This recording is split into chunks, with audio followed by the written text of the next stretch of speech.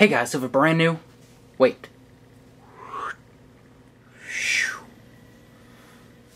Do you like it? Anyway. Today we have a brand new Minimates review. Today we have the Expendables Minimates Series 1 box set. Yeah! So this is the first Minimate box set based off of the movie, The Expendables. Being an action film.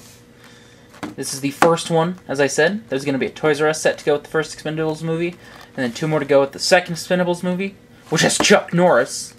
Cool. Anyway, packaging-wise, you can see it's just a normal box of Minimates. You can see you got like a skull in the back with bullets all around. It's kind of funky.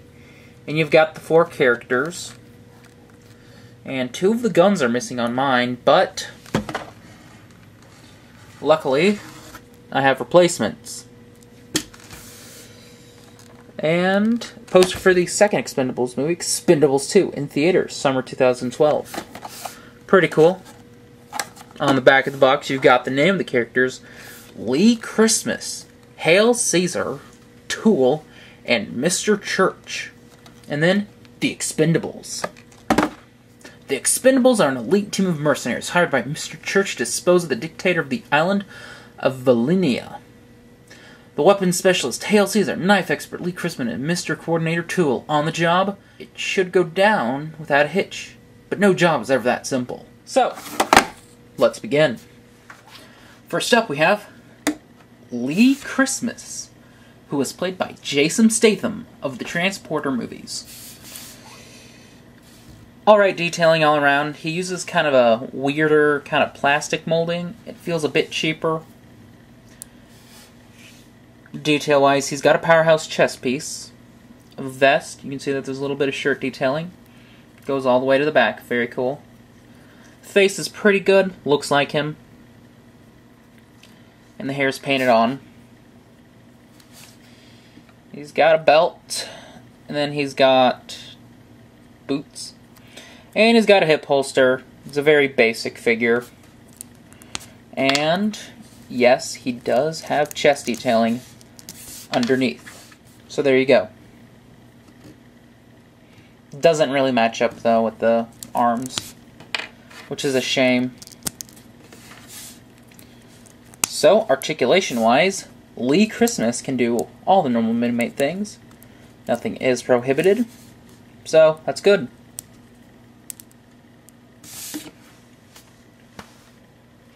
Now accessory wise, he was supposed to come with, at least according to the packaging, a pistol and an assault rifle, but those were somehow missing from my set, and I had an extra pistol and an extra assault rifle, so it's all good. Now he can fit into his holster, which is a reuse of the ones from the Cap movie. So there you go. And he can hold the assault rifle, which is a claw killer, sadly enough.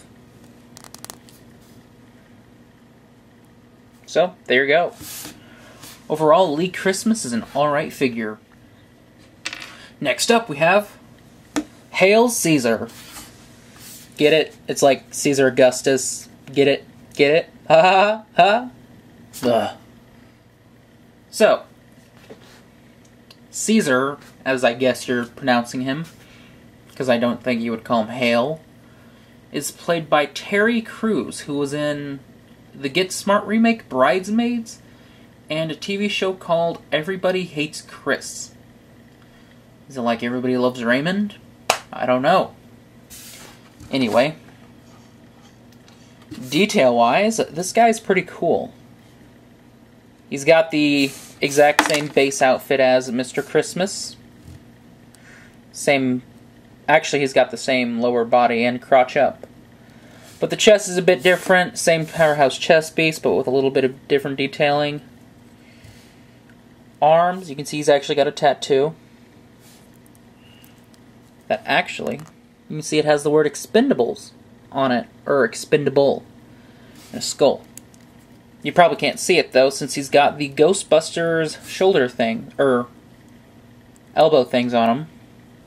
Does have sleeveless, fingerless gloves. And very cool. Then you can also see he's got a hat, which is a reuse of Chef Duff if anybody remembers that set. You can wear it like that and be like, yo dog, I'm a rapper now.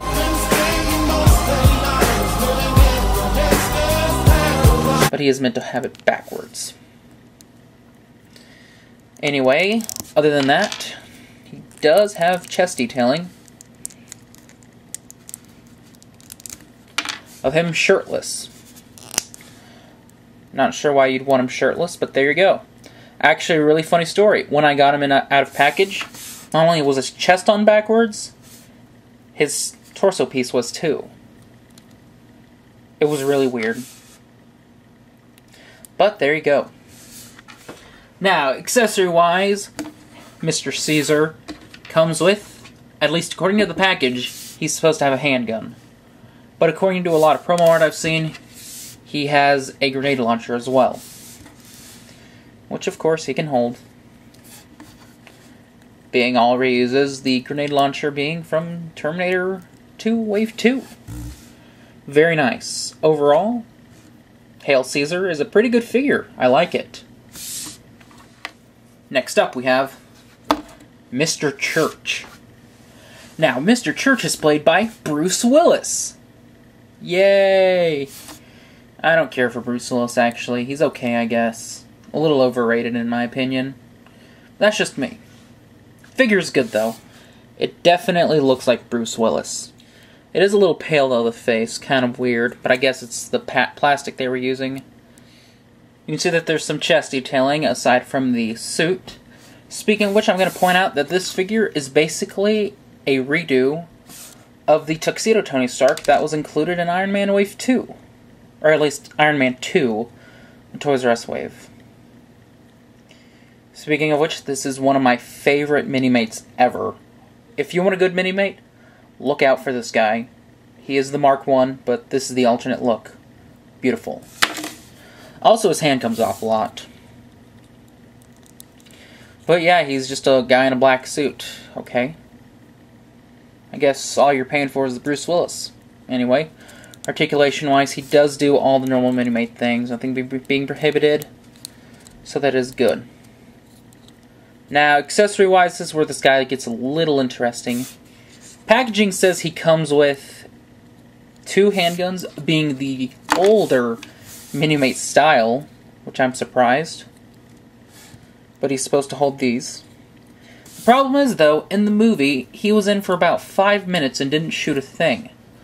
So, yeah, he's not actually supposed to come with anything. Weird. Anyway, Mr. Church is an okay-ish figure.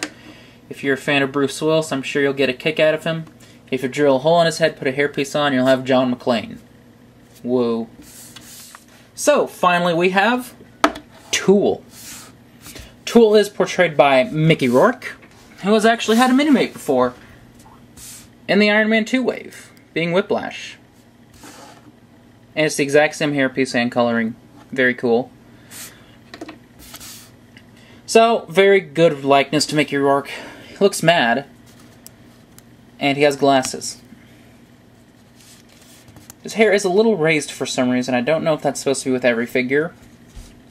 He's got a really weird outfit. He's got like a button-up t-shirt, or a button-up shirt, where the paint does not go all the way around. But it's unbuttoned, and he's got a vest over it. Kind of weird. And he's got pants and boots.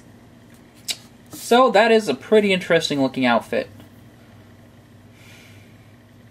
I will be using this guy for a lot of custom pieces since I always loved getting Minimate vests. Anyway, articulation-wise, Tool can do all the normal Minimate things. Yep, nothing is prohibited. And according to the picture on the back, comes with a knife. Now, as with Mr. Church, he does not actually appear in the movie, other than for about 5 minutes, as a guy at a tattoo parlor. So what I did is I put him to the side, and I'm giving his knife to Mr. Christmas, who, according to the package, is their knives expert. So, bam, knife. Overall, Tool is an okay figure. So, now you may be wondering, well, hey, why else would I buy this set? Well, aside from what I showed off with the figures, the set comes with an extra assault rifle, an extra assault rifle with grenade launcher, a shotgun, a revolver, and 2 handguns. And then that's not counting what the normal set comes with. So, in all technicality, with every figure in the set, you're getting a lot of guns. And if you're not like me and you end up getting every gun in the set, you will get a total of 1, 2, 3, 4, 5, 6, 7, 8, 9, 10, 11, 12 guns and 1 knife. So that's a great deal, especially if you're helping your SWAT guys.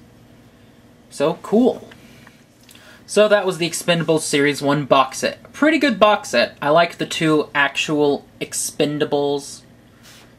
I like the actual 2 expendable guys. I guess Bruce Willis is okay, and Mickey Rourke's character is a very interesting civilian. I'll use it for a lot of spare parts. I can't wait for the next set because it's going to have Schwarzenegger, Stallone, and Stone Cold Steve Austin. Which, I hate wrestling, but hey, you get more guns. So, that's always a plus. Lots of great customizing ideas here, especially if you want to use the characters for their other movies they were in, like Die Hard, Iron Man 2, oh wait, whatever he's in, and Transporter, Crank, and all the stuff he's in. So, overall, pretty good. Anyway, did you like the video? Well then rate, comment, subscribe, and like, and I'll see you later.